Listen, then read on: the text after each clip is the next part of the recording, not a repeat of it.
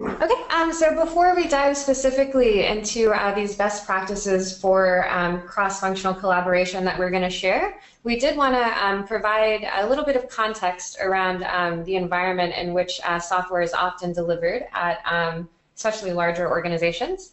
So if we go to the next slide, you can see that while a lot of people probably think that software is, mostly about typing in the code and maybe doing some testing, a lot of you on the webinar probably know that the full end-to-end life cycle of software development and delivery spans many more stakeholders than just those two groups. So this diagram is just illustrating that from end to end, you've got not only development and testing, but also things like business outcomes, sales, marketing, customer feedback, and UX and design considerations to consider. So basically, you've got all of these disparate groups that really have a unique perspective on things and unique contributions to make that need to be integrated into the entire life cycle to really make sure that you're building impactful products. So that's sort of one aspect of this, but another aspect that sort of complicates things a little bit more is that oftentimes people that comprise these different teams are working in many disparate systems.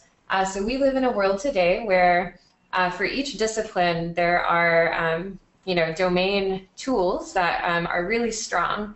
So in the testing world, for instance, you've got things like Micro Focus, HPE, ALM, that is really a purpose-built tool for testing. But in the land of development and doing Agile tracking, you've got things like Jira and whatnot. And so just across the board, you've got all of these different tools that are built to help each individual kind of practitioner contribute to his part of the process. And so given that this is the environment that we live in, Victor is now going to kind of talk about what that means to us for process and how we think of it. Great, thank you, Cynthia. So as you see on the slide, there's a lot of things going on, and even the previous slide, there's a lot of individuals in your organization that are working together to create, whether it's create great software, hardware, or just services for your customers. And so oftentimes we need to bring some sanity to the chaos. So ultimately, that's what process is about. So today we're going to talk about process. And a lot of times when we talk about process, we see all these buzzwords. As you see in the word cloud, you see Agile, Scrum, you see Sprint, or you might see, we still folks using waterfall, and that's totally okay.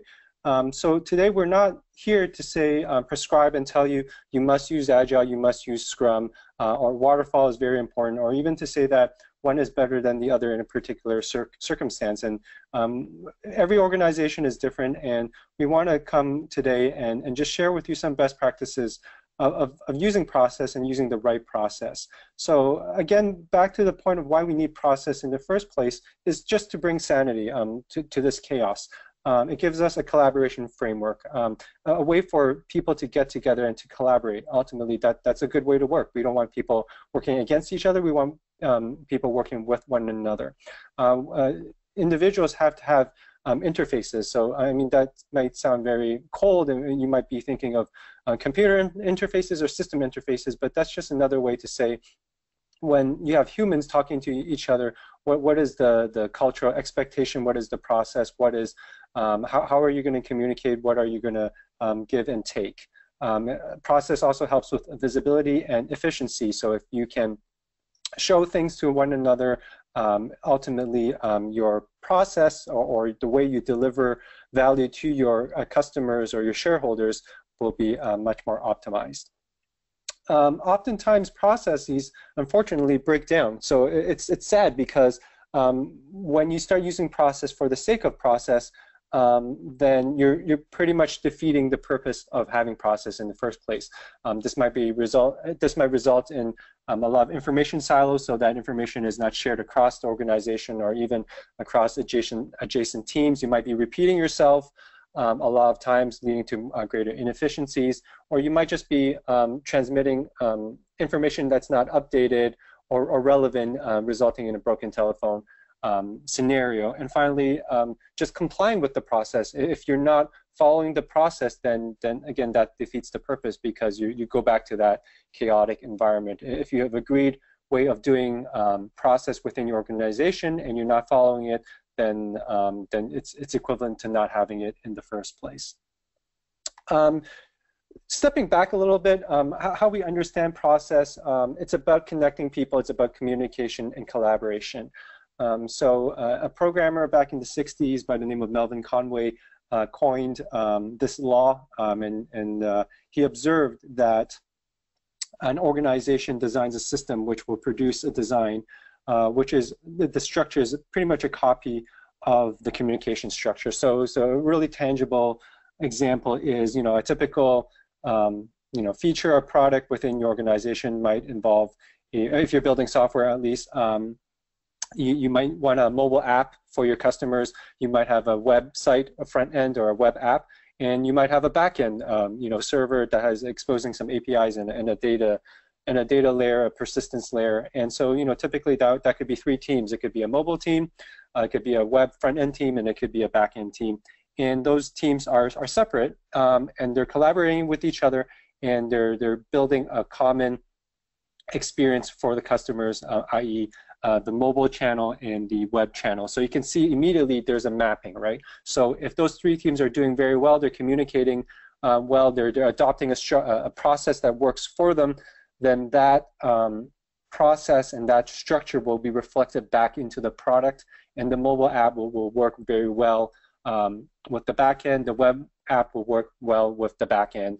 But say, for example, your mobile front-end team is not talking with your web app team, and so your web team ships a new feature, a new field, but your mobile app doesn't, and so then they're not communicating. Then your customers will see that gap in functionality. They'll see, why do I have a new field here, and why is it not being updated in my mobile app? And so immediately you can see how this law reflects in that situation. And since Conway back in the 60s, this has been expanded into management theory, and really goes to show beyond building products and just as you're shipping features and beyond shipping features, say you have an organization, you have a marketing team and you have a legal team, and maybe you're doing a marketing campaign, or your a legal organization or legal team is reviewing certain compliance rules and so forth. If they're not communicating, if they're not following certain processes, things start to break down. Additional to process is collaboration and communication, again, key to process. So we definitely want people to be connected. Ultimately, collaboration is about connectedness, communication, and so this can be helped with asynchronous, what we're calling asynchronous work style. So, many of us still work in organizations where you can, quickly grab somebody and, you can tap them on the shoulder and say, like, I have this really thing that I want to check in with you. Can we do that? But increasingly so, this is becoming very hard because organizations are getting bigger. So you might need to travel, 3 floors to find that person that you want to talk to.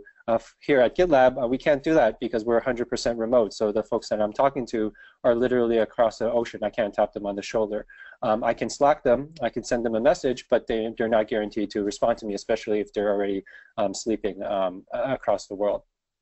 So asynchronous communication is becoming key, and it's becoming an integral part of many processes in many organizations, whether you're working remote or not. Integrated tools and, of course, allow for that, and also other processes that we'll talk about or describe some of these best practices will help us with collaboration. So let's just jump in and talk about a couple of key best practices for cross-functional collaboration. Again, I wanted to emphasize that we're not trying to be prescriptive. This is not a webinar that says, follow these steps of Agile and then, you'll ship, software 10 times faster. Those are all important. Those are all very crucial things, and I recommend people on the line continue iterating and learning about whatever process works in your organization. And we'll get to that actually towards the end of these slides here. But again, we're not here to be prescriptive. We're here to step back and talk a little bit about higher level abstractions and principles about cross-functional collaboration and process. So obviously, stepping all the way back, what is the sake of process? It ultimately is to serve goals. So if you're, chances are you work in an organization and you have certain goals, and ultimately is to deliver shareholder value, to create great, services for your customers, If you're a social nonprofit, maybe it's not a profit motive, but you're still serving users and what have you. So those goals get translated to a different time scale. It could be on your yearly goal is to increase revenue.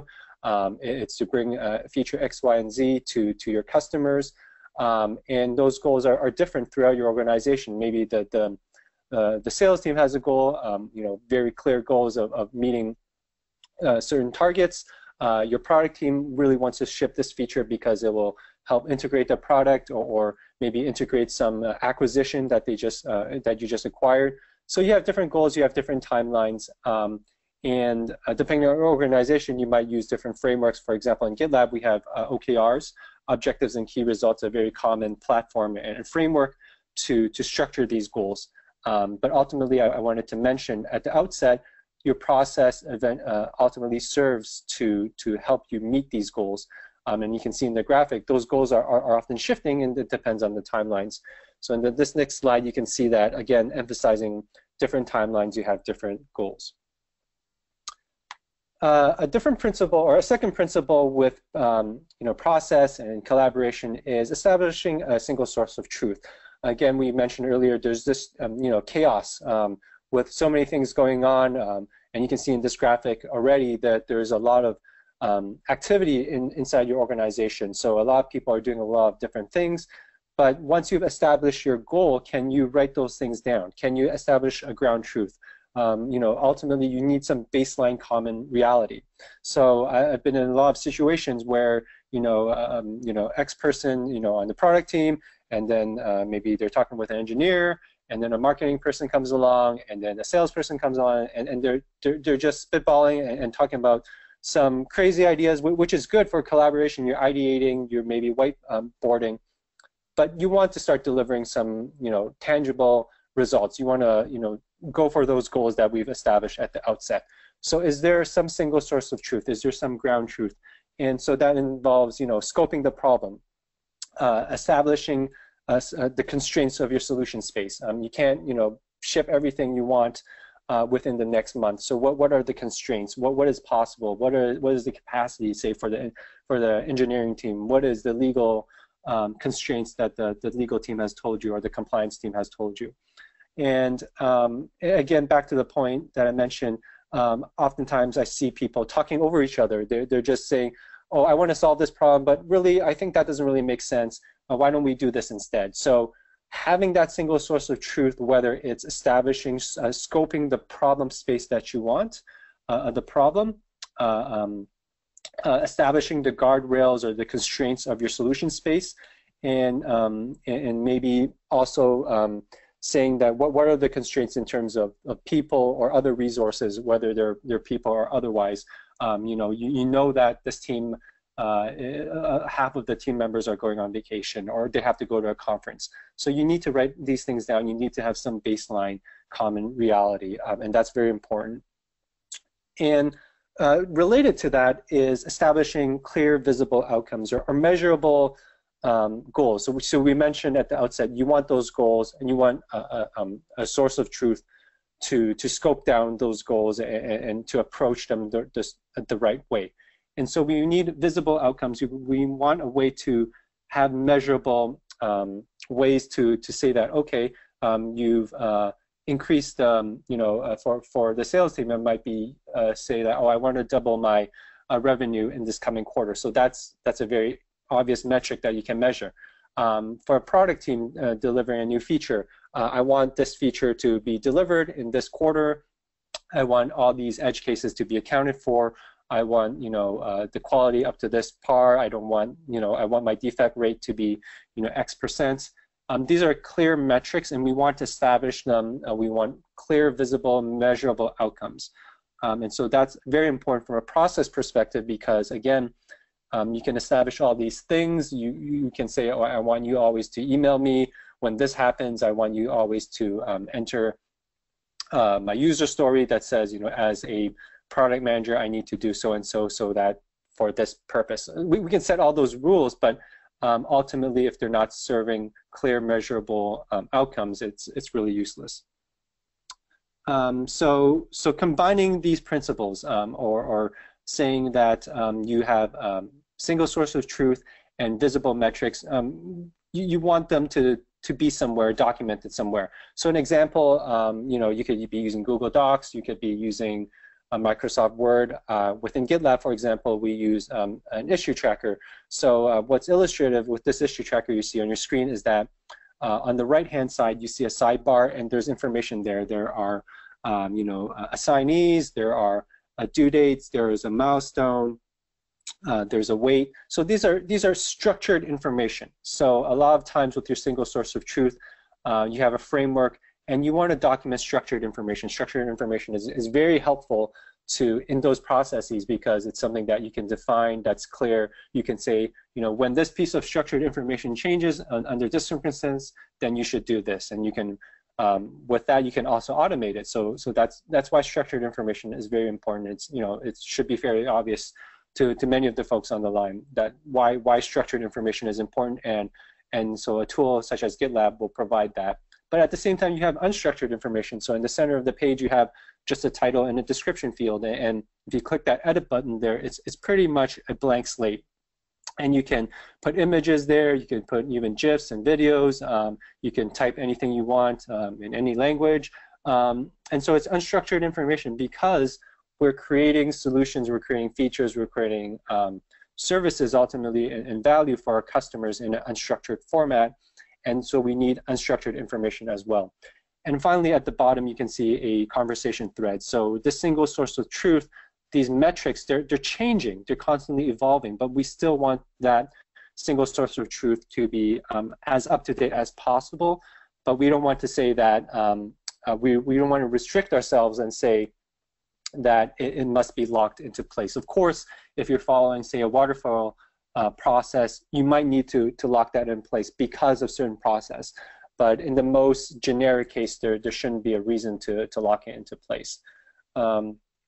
So that's how we see things. And so now the fourth principle is working cross-functionally from start to finish. So what that means is that within your organization, there's a lot of roles. You're hired to be an engineer, you're hired to be a marketer, you're hired to be review legal documents and provide compliance advice or to ensure compliance within your organization, or you're hired to sell as much as you can. You're hired to manage a process. So you have roles within your organization. And what's important is that we want those different roles to be talking to each other. We want those different functions to be communicating with each other as much as possible. And the reason is that ultimately minimizes risk. So if you're designing a new feature, if you're establishing a new line of business for your customers, and you can have maybe your business manager, your product manager, they can go into a cave, brainstorm, they can go on a retreat, and specify all the great new features and functionality. Come back 2 weeks later, they can deliver that spec to the engineering team. They can deliver that spec to your legal team, to your support team, and so forth, and have them review it, and then they can give it back to you, and you have to update it, and so on and so forth. So you can see how there is a lot of wasted time potentially if you don't account for everything at the outset as early as possible. So of course you can't have everybody talking at once, but there is a lot of benefit to having teams working closely together as soon as possible, making sure all your bases are covered earlier, and ultimately it reduces risk. So a really good tangible example is when you're creating software and you're creating a feature, you probably want a security stakeholder. That could be your engineering team lead, just accounting for security. But you want security accounted for early on, because a lot of times we don't account for security because it's something that's tacked on at the end. So if you account for security early on, maybe it's baked, or not maybe, it will be baked directly into the design of the software. It will be accounted for, and you can estimate the cost or the effort required to design something and implement something that counts for security, and you don't have to go back. Another benefit of working cross-functionally is just having the diversity of ideas beyond the basic requirements. So you have some basic business requirements, but if you have a diversity of ideas, you might be, have some soft requirements that you didn't account for, and something that's not part of the basic business requirements, but you have some wiggle room in terms of certain ideas. Maybe it's better to do it this way or that way. Maybe it's, it could be something as simple as a navigation thing or a certain logo if you're creating software. And so having that diversity of ideas ultimately leads to business better outcomes. So depending on your organization, it may be very difficult to do cross-functional collaboration. So for us at GitLab, as an example, it's fairly easy because we promote transparency and openness.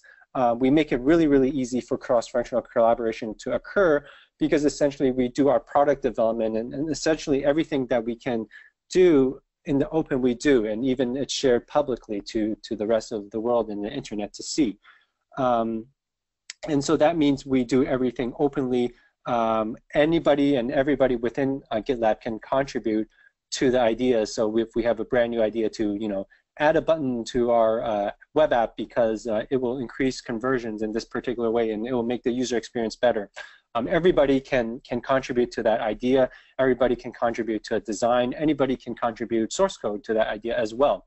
Of course, we have dedicated people who are experts in their respective fields and making decisions, and it's not a total free-fall. I mean, we have process exactly as I mentioned, but at the same time where that process is not overly restrictive to say that, you're a designer, you're not allowed to write code. We don't have that. Or you're a salesperson, you're not allowed to have an opinion on the product. That is definitely not how we work at GitLab, and it's really the opposite. So it's really easy for us, as an example of GitLab, to have that. And the reason is because we come from open source roots, and so that everybody can contribute, and that has gone beyond source code and contributing code, but just anybody can contribute ideas.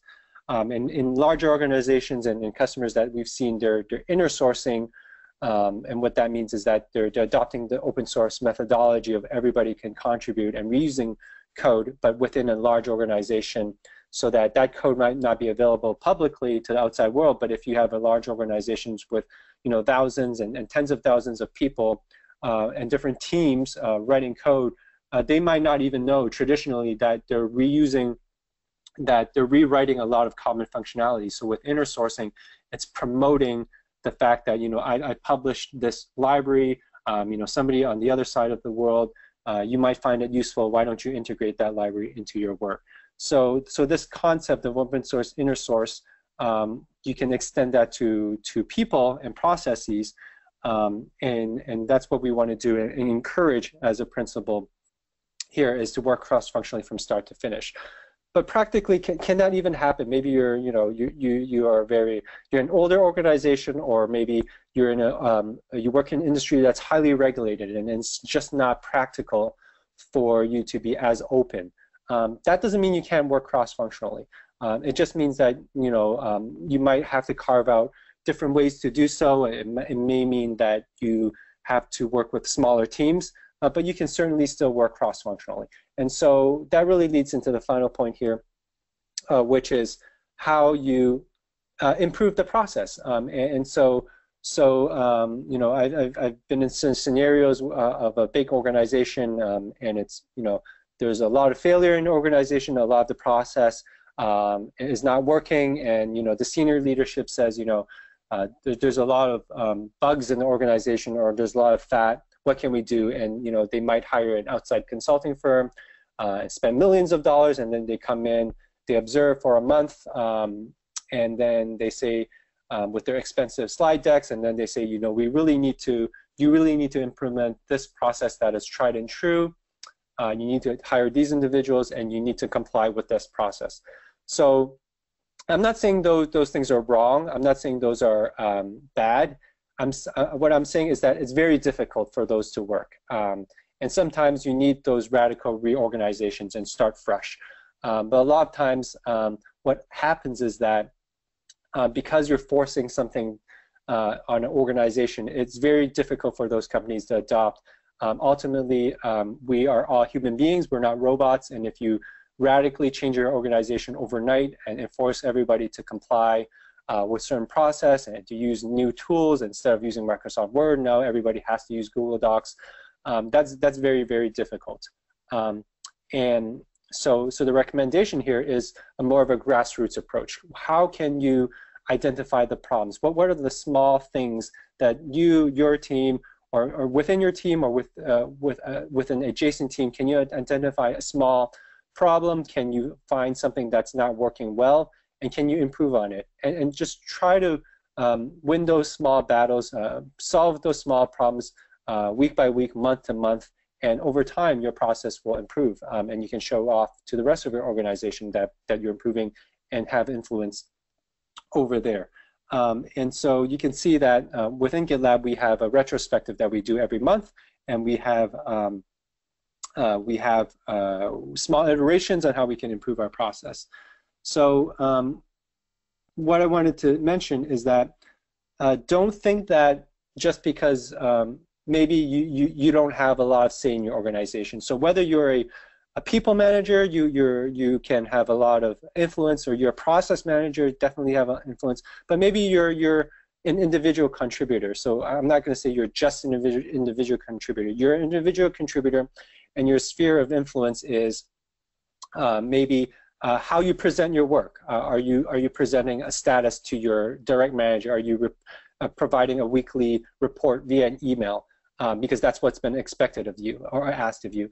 Likely in your organization, maybe you can post that status report on a wiki. Maybe you can send that email to your colleagues, or maybe you can have a summary of that information to your manager's manager if they would like to see it. So there's no reason why you can't iterate on your process, even though your sphere of influence is seemingly small. And I would encourage the audience to think about that, what you can improve yourself, what you can grab a couple of colleagues and just chat, and just to start small with those iterations. And you don't have to radically change your organization overnight. There's definitely something small that you can do and influence. So the vision of GitLab is everybody can contribute. It's and our strategy to do that is creating a integrated platform. So if you use GitLab, you know that it provides all the features and functionality to do source code management and essentially to run your business. We realize that's not realistic for many organizations that are not using GitLab or want to use GitLab in a certain way. And so we're working hard to establish those integrations. And I'd like to turn it over to Cynthia now, because she's going to tell you something, some awesome tools that Tasktop is creating to do that even in a better way. Okay, so yeah, as Victor was saying, GitLab is definitely a purpose-built tool that can accommodate for many of the different disciplines that span the entire software development and delivery lifecycle. But as he said, oftentimes that piece of software is probably going to be being used in an organization that might already be using a lot of other systems throughout their lifecycle. And so this image here is just showing, an example scenario of what that might look like, whereby you've got business analysts using a tool like Jama to define requirements, and you've got those software developers using a tool like Jira to organize their work, but a tool like GitLab Issues to go ahead and do some of the source code management, and the testers, have their testing tool over there. And so I think the interesting thing is that whenever you look at this picture, you can kind of intrinsically see some of the holes or the gaps between these tools and these different artifacts that are highlighted in red here. And this is unfortunate because these are really the breaks of communication that are essential to keep the delivery flowing well. So again, these are the structural holes that Dr. Ronald Burt speaks of in this quote here. He's basically explaining that these holes are the gaps that exist within organizations between people and groups of people. Our organization has them, I'm sure yours does as well. They represent a lack of communication between people, and he highlights that they're a limiting factor on companies' ability to be agile and responsive to changing conditions. So effectively, whenever you've got a scenario like that, it's really detrimental for your customers, because going back to the Conway's Law example that Victor talked about earlier, if you do have all of these holes and gaps in your life cycle, that's going to be apparent in your end product. And so he did mention that there are all of these different methodologies that are meant to kind of help organizations build software better and faster. Over the years, new ones just keep getting added. You might be using one of them, you might be employing multiple of them, but I think the thing that these methodologies miss out on is no matter which one or ones you might be practicing, the reality is still that there's a varied tool set out there. So again, if you look across all of the different disciplines involved in software delivery, you can just see that there are so many best of breed tools in each category that are purpose-built to help with those various parts. And so given that, you're likely to encounter a situation like this at your organization where you have different teams and different disciplines working in silos. They're all using their tools to contribute their part to the process, but again, you have these kind of glaring disconnects. And this gets even kind of scarier and a bit more intense whenever you talk about software at scale. So a lot of the customers that Tasktop works with are Fortune 500, Fortune 100 companies that really have large-scale development shops that have hundreds, if not thousands, or even tens of thousands of people contributing. So you can just imagine how all of these disconnects affected at a scale that big whenever you've got so many people, so many teams working on so many different product lines. And so you clearly don't want all of those disconnects. If we go back to that multi-tooled scenario that involved GitLab issues, what you want is actually a nice and seamless flow of information between those different systems to help the people that are using those systems and building the software collaborate more effectively. So this slide is just illustrating that, hopefully this is the end result in your goal in your organization where you have people able to collaborate very easily while still using the tool that they prefer to use to contribute to their part of building the software. Oh, we got one last defect over there. So basically what I want to do is talk about all of those same best practices for cross-functional collaboration, but to come at it from the perspective of what that looks like and what some of those guidelines are in a multi-tool environment. So the first practice that Victor spoke of was goals first and process second. There's a lot of overlap here between what he said and what I also think is important, in that before you go off solving a given problem, you need to realize what challenges you're facing and talk about what you hope to achieve. And in Tasktop's context, what we are doing is building a communication channel between different people and different teams to allow them to share information. So before you go off and just start configuring an integration, you actually need to sit down and discuss in a cross-team way what information your teams need to share in order to be successful.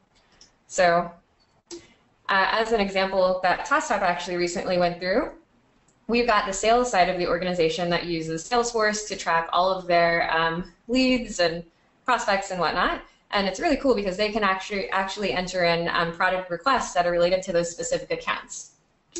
However, the product team, who's actually taking all of those requests and doing things like triaging and prioritizing and whatnot, uses our own system to do that called Target Process.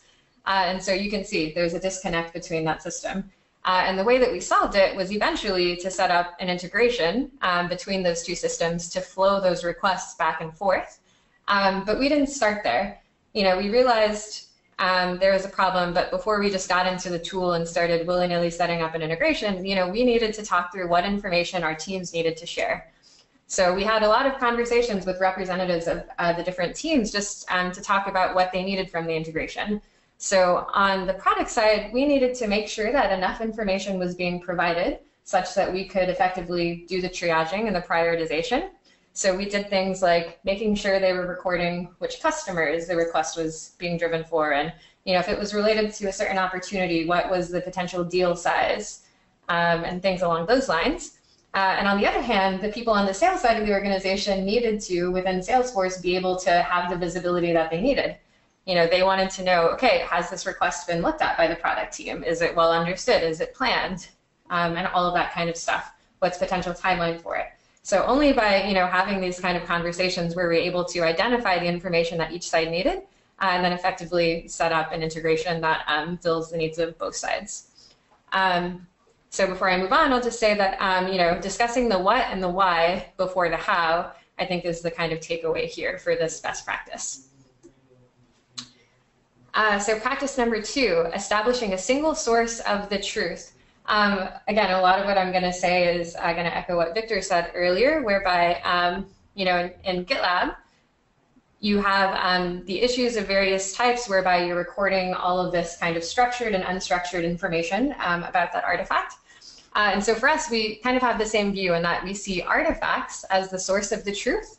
And we really like to think of them as the currency of communication between all of these different people in these different disciplines. So if these are, you know, some of the people that are involved in the actual process, these are some of the artifacts that they're working on throughout the system. And so we like to make sure that everything is recorded on these core artifacts. This can be a bit difficult, and it's definitely a cultural thing that you know, you've got to get used to and embed in your teams. Because realistically, you know, even though you have all of these systems of record where these artifacts live, you know, oftentimes people don't want to collaborate directly on the issues themselves. As Victor was saying earlier, you know, if you are working in the same office with someone, it's really easy to, you know, grab them, talk to them by the water fountain, get a cup of coffee with them, and talk through some of the questions you might have. And of course, there are all kinds of software applications whose sole purpose is to, you know, enable better collaboration by chatting, like Slack, which we use internally. And so what we saw was there's definitely a tendency for people to kind of go offline and talk about things, but then to not update the core artifacts with a single source of the truth.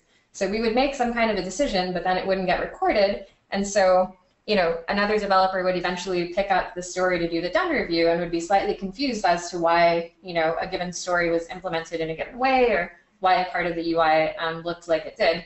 And so we've really moved to a culture where we don't want to discourage people from talking offline, because we think those kinds of conversations are great. It's what makes working with people really fun, is just being able to Slack them or to, you know, have a cup of coffee with them. But we do want to then direct those comments and discussions to the artifacts themselves.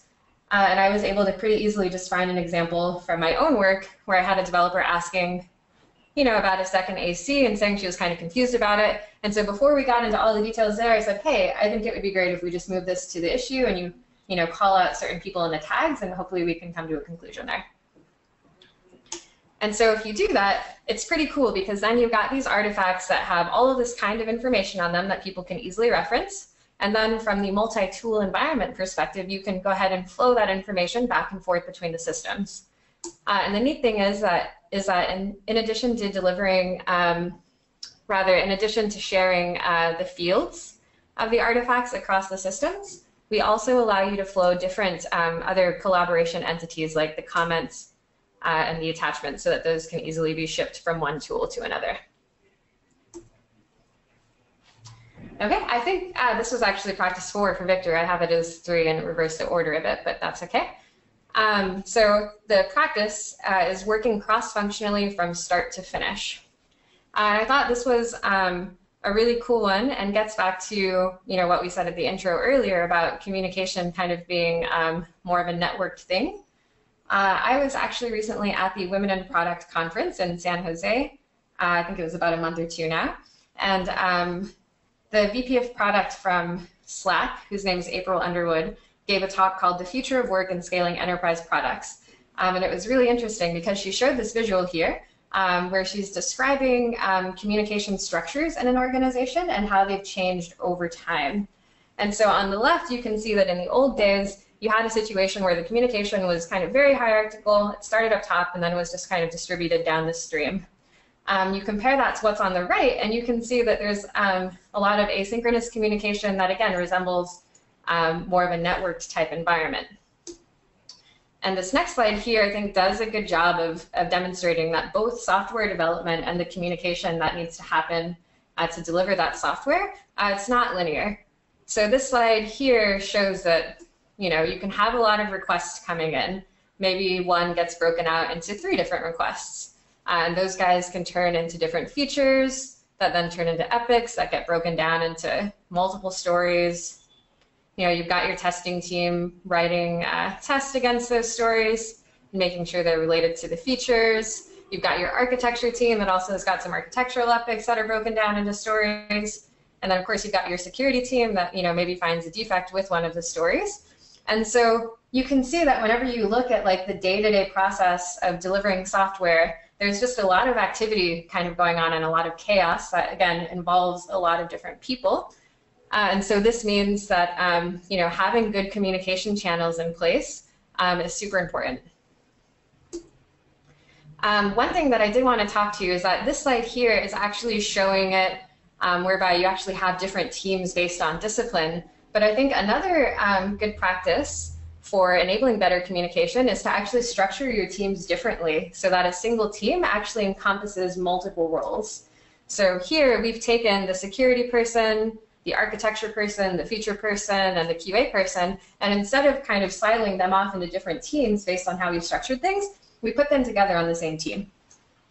On the right, what you're seeing is a sort of abstract looking orange box, which in my mind was supposed to represent a feature.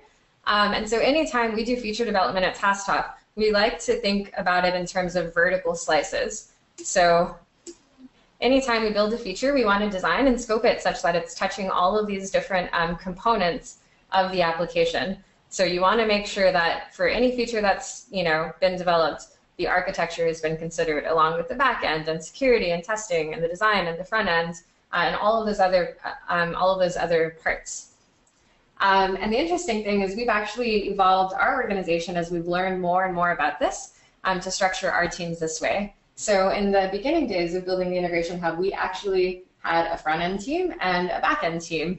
But we very quickly realized that instead of siloing those teams off, it was much easier to just create teams that are also, very vertically sliced, as we're showing here. Okay, moving on to the fourth practice about devising clear outcomes and providing visibility. What you're seeing here is a picture of our feature board in Jira. So we're kind of homing in on the sort of design and development part of the entire process. There are things that happen on the left before it gets here and on the right after the feature has been fully coded. But again, this is focusing on the core development part. You can see up top here that we've got a number of different columns here that represent different states of the artifact. And so for us, in order for an artifact to go from one state to another, we actually have a clear set of outcomes that feature needs, which initially might sound really heavyweight. But what it does is it makes sure that whoever is picking up a feature as it's in a given phase has all of the information that they need. So for instance, if you look at the initial TA phase, a developer can't pick that up to do whatever analysis is needed unless there's a clear product definition that clearly articulates the goals of the feature.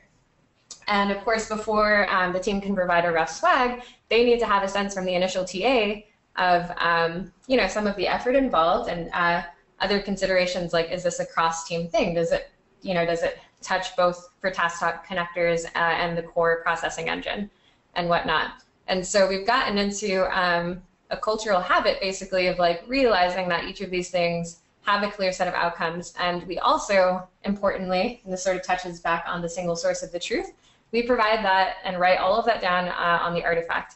Again, so that if someone picks up the work, they can clearly see all of the relevant information and other resources that might exist elsewhere linked from that core artifact. And this is great too, because another thing that you want to prevent in your organization is having one person that knows everything about a given part of your application or about a given feature. That can then maybe block it if, let's say, they go on vacation or they unexpectedly get sick and are out for a few days. If you have it whereby they're the ones that truly had all of the knowledge about that, then very quickly, some of these features are going to take longer to get through the entire life cycle. But if you're making sure you're clearly documenting outcomes and that everyone has visibility, then theoretically this work can just be transferred pretty easily between people. Okay, and on to the last best practice that Victor had presented, which was improving the process and iterations. This is also super important from a multi-tool integration perspective. So what you're seeing here is a picture of Tasktop's integration landscape. So this is actually the internal instance of the Tasktop Integration Hub that we have running against our production systems. And you can see there are a lot of integrations that are set up. So at this point, Tasktop is a fairly well-connected organization in terms of having all of those communication channels in place to have information flowing between teams. But it's important to realize that we definitely did not get there overnight. We built it out incrementally. So what you're seeing on the right side here, I think is one of the earlier integrations that we had. This was very much focused on the kind of developer-centric part of the cycle, where they're connecting their change sets from their source code management system to the artifacts in Jira. Okay, so I actually have a bonus practice that I think is sort of applicable to both areas, but especially applicable as you're looking at this topic from the multi-tool environment, which is to keep scale in mind. So, Tasktop effectively wants any organization to have a setup like this, whereby all the different disciplines are very well connected and, again, have information flowing between all of the different people involved. And whenever you have that, it's very likely that some of those artifacts are kind of being used across the life cycle. So here, if you've got ITSM and Agile and APM and automated testing, there are all kinds of ways that, there's a problem, effectively, in one of these parts. So Tasktop actually uses model-based integration to allow you to define a common model for a given artifact type, and then it lets you effectively map all of the fields from the artifacts in these different end systems to that model, so that whenever you want to scale out your organizations to include more projects from the same systems or across systems, you can more easily do that. And I won't get into a ton of detail around it, but if you're interested in learning more, we definitely got ways you can contact us to learn about this specific practice. So in summary, I wanted to re-articulate what we said at the beginning, that instead of thinking about process as this kind of negative, heavyweight, unnecessary thing, we really like to think about it in terms of connecting people and ensuring that they're communicating and collaborating effectively. So our high-level takeaway would be to, rather than letting process hinder you, to let it enable you. Because certainly for what we've done at Tasktop, and I'm sure for what Victor has done at GitLab, it's definitely had positive results and, again, improved those communication channels as we're delivering software for our customers. We did have a few questions that came in. Our first question is, you mentioned a single source of truth. It's one thing to create a single source of truth, but how do you make it so that all teams adhere to it? Yeah, I can talk about this in a little bit from the Tasktop perspective. I will definitely acknowledge that this is a challenge. We saw it, in our earlier days as well, where, like I said, people were getting into the tendency of just having all of these conversations that were sidebar and forgetting to, update issues and things like that. So we've just tried to make it, our development teams actually have a set of core values that they review, I think, on a quarterly basis, especially, which is good whenever you have things like new team members coming on. And so usually whenever we have that kind of review of our values and our practices, we make sure to mention things like that. And then after that, it's just kind of diligence for me. So like I said, whenever I've got individual developers or other people that are communicating offline, I'm always reinforcing the fact that it's super important to record that information on the core artifact to make sure that the rest of the team in the loop is in the loop as well. So I think it's just, setting the expectation culturally and then being disciplined about reinforcing that. Yeah, thank you, Cynthia. I'll add that I totally agree that it's a culture thing. It's almost like a basic value or atomic. It's an axiom. If you're doing process, you need to start somewhere, and so if you have a process at all, you need to follow it. So how do you ensure compliance? So some organizations like Cynthia mentioned, a culture and value, and that's certainly the case with GitLab as well. But I think there's some ways that we can help with that. So for example, for GitLab, it's almost we're forced into adopting that, because if we don't follow a single source of truth and we don't have a common place. So first of all, we say that our single source of truth is an issue for us. And then from there we say, are people following that? And of course, a lot of people do not follow that. But once people do not follow that, then things break down. So we have guardrails, right? We have retrospective. So if we have a retrospective and we identify that, oh, the reason why this feature was delayed or there was miscommunication is because people did not follow the single source of truth. So that's one place, a guardrail to help with compliance. I know that's sort of it sounds like not a good term, but really at the end of the day, it's how can we help people adopt that value? And for us at GitLab, it's almost a forcing function because we're remote and we can't just grab somebody and tap them on the shoulder and ask them. They're forced to just look at the issue because there's nowhere else for them to see. Another guardrail or a thing that will help with single source of truth is just to keep your ideas and concepts as simple as possible. So if you have something that's very complicated or extensive, and if you try to describe everything in one one abstraction or inside an issue, then it gets very complicated and it gets very onerous to keep that up to date, and people will tend not to keep it up to date because if it's so onerous to do so or burdensome to do so. So one strategy is to keep these issues or these ideas very simple. Of course, you're building complex things and you have complex features and processes, and so then can you have a different abstraction level? So in Jira you have issues, or in some other tools you have user stories, but an abstraction above that is epics, which GitLab has as well, and beyond that maybe a roadmap. So those are different abstraction levels, and those need to be kept up to date as well. So if you have a process whereby you simplify and have the right abstraction levels, that will encourage or help people quote unquote follow the rules and make it easier for them to follow the rules. If you make it very hard for them to follow the rules, of course they'll tend to break the rules. Great, thank you, Victor. We did get another question, and that is, how does GitLab involve non-technical departments in the organization, such as marketing or business development, to the software delivery process? That's a great question. So within GitLab, like I mentioned earlier, when we're doing product development, well, our product is an open source product, so anybody can contribute, and it's mainly driven by issues. So all the ideas, all the planning is done within our issue tracker, and we have dedicated folks. We have product managers, we have team leads, engineering leads that organize those issues so that it's organized. So we leverage things like I mentioned, like epics. We leverage things like milestones to organize, and we have different views, but we leverage the issue tracker entirely. So that means anybody inside the organization and outside the organization can participate. They can jump directly into the issues, they can comment on them, they can create new issues, they can update descriptions, they can have conversations on why that's a good idea or a bad idea. So everything happens there. And since it's in that common interface, it's not like, okay, so we're going to update the marketing team at this weekly sync up. So I mean, we have those to some degree, but it's not like they have to wait for the weekly sync up to give their feedback and then to say, oh, can you let me know when you've updated the issue or updated that feature. They don't have to do that. Everybody can participate directly in the issue.